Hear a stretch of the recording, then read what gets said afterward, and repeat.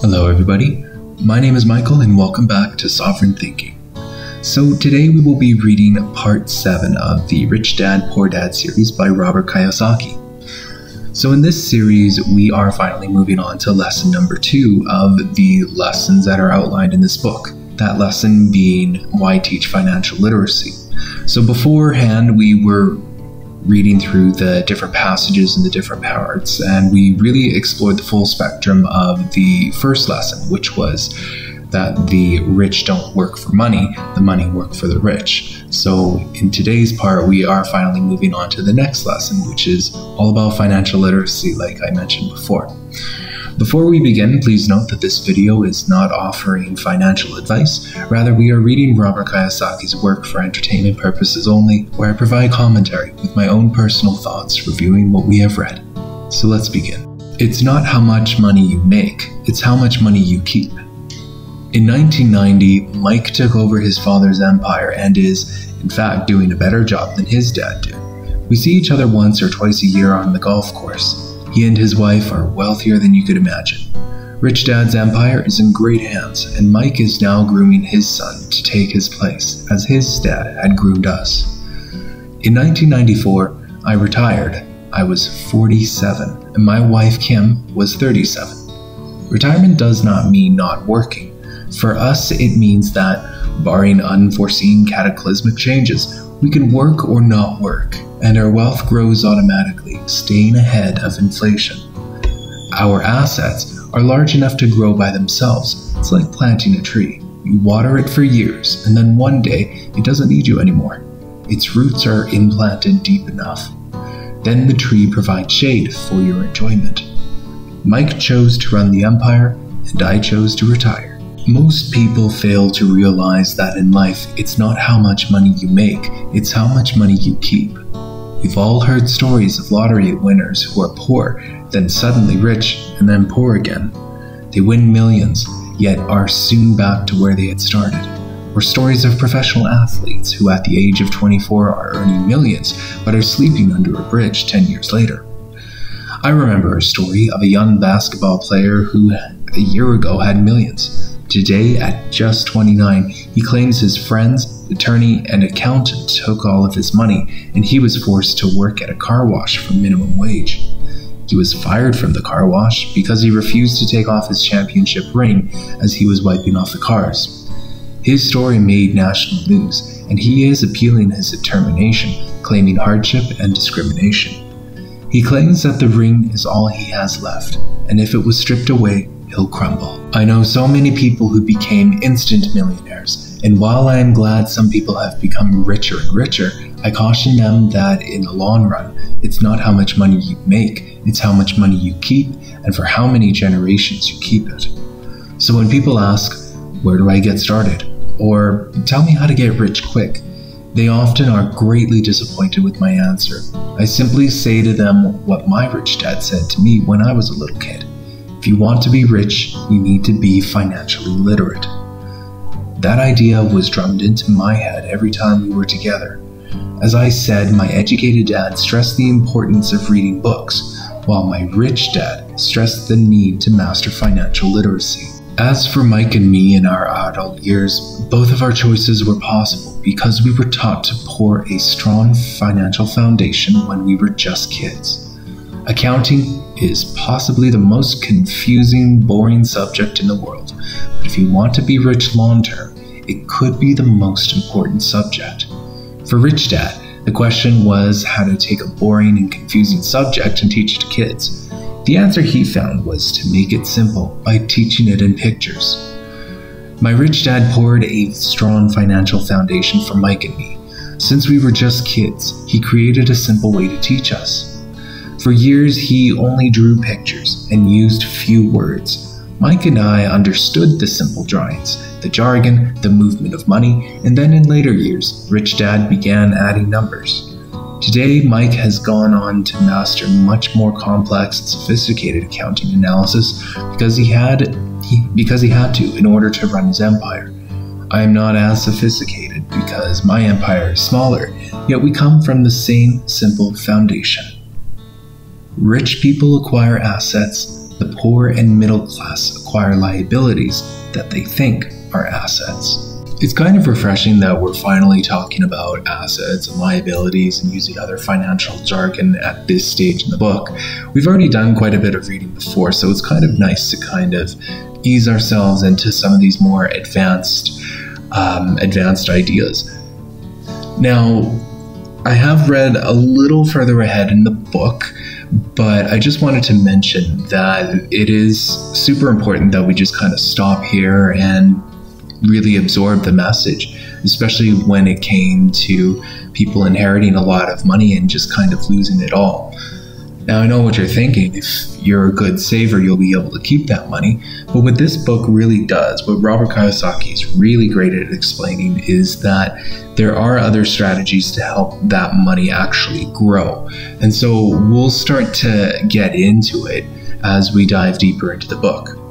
But for now, let's continue reading. Rule number 1. You must know the difference between an asset and a liability and buy assets. If you want to be rich, this is all you need to know. It is rule number 1. It is the only rule. This may sound absurdly simple, but most people have no idea how profound this rule is. Most people struggle financially because they do not know the difference between an asset and a liability. Rich people acquire assets. The poor and middle class acquire liabilities that they think are assets, said Rich Dad. When Rich Dad explained this to Mike and me, we thought he was kidding. Here we were, nearly teenagers, and waiting for the secret to getting rich, and this was his answer. It was so simple that we stopped for a long time to think about it. What is an asset? Asked Mike. Don't worry right now, said Rich Dad. Just let the ideas sink in. If you can comprehend the simplicity, your life will have a plan and be financially easy. It is simple. That is why the idea is missed. You mean all we need to know is what an asset is, acquire them, and we'll be rich? I asked. Rich Dad nodded his head. It's that simple. If it's that simple, how come everyone is not rich? I asked. Rich Dad smiled. Because people do not know the difference between an asset and a liability. I remember asking, how could adults be so misguided? If it is that simple, if it is that important, why would everyone not want to find out? It took Rich Dad only a few minutes to explain what assets and liabilities were. So what causes the confusion? How could something be so simple be so screwed up? Why would someone buy an asset that was really a liability? The answer is found in basic education. An asset puts money in my pocket. A liability takes money out of my pocket. To us young boys, Rich Dad said, what defines an asset are not words, but numbers. And if you can't read the numbers, you can't tell an asset from a hole in the ground. In accounting, Rich Dad would say, it's not the numbers, but what the numbers are telling you. It's just like words. It's not the words, but the story the words are telling you. If you want to be rich, you've got to read and understand numbers. If I heard that once, I heard it 1,000 times from my rich dad. And I also heard, the rich acquire assets, and the poor and middle acquire liabilities.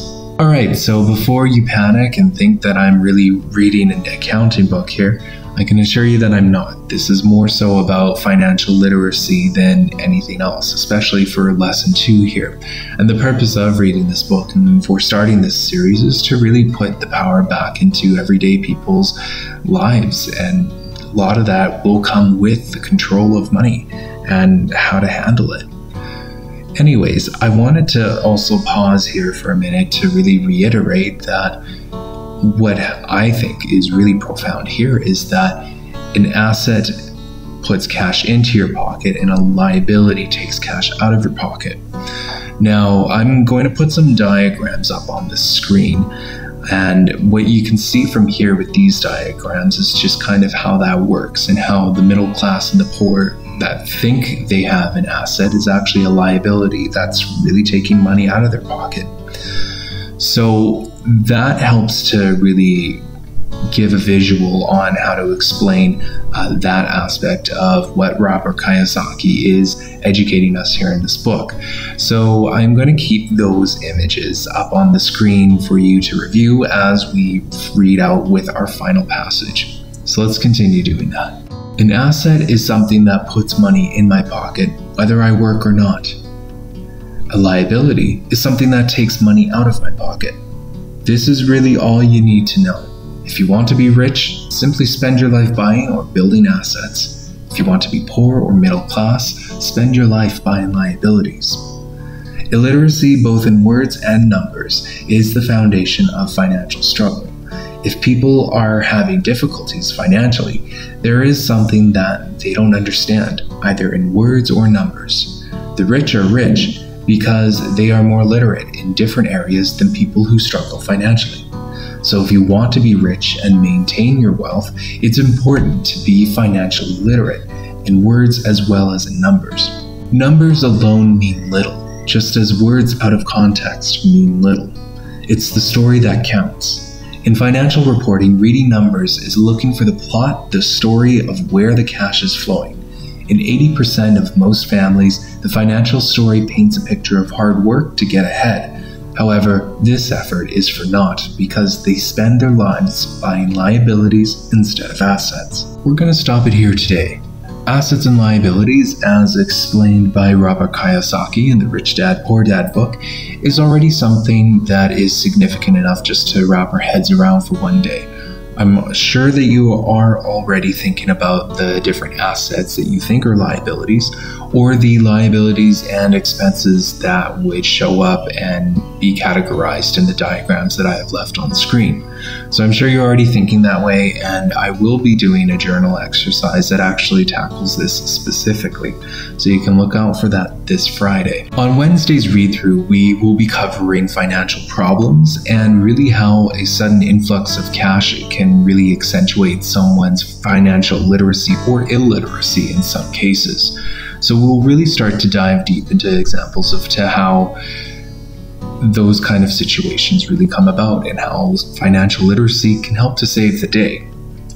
But for now, I have listed the Rich Dad, Poor Dad book in the description box below if you wanted to pick it up for yourself. And as always, please just take what vibes with you, leave what doesn't, and just take it one day at a time. Thank you again for listening, and I hope you have a wonderful day.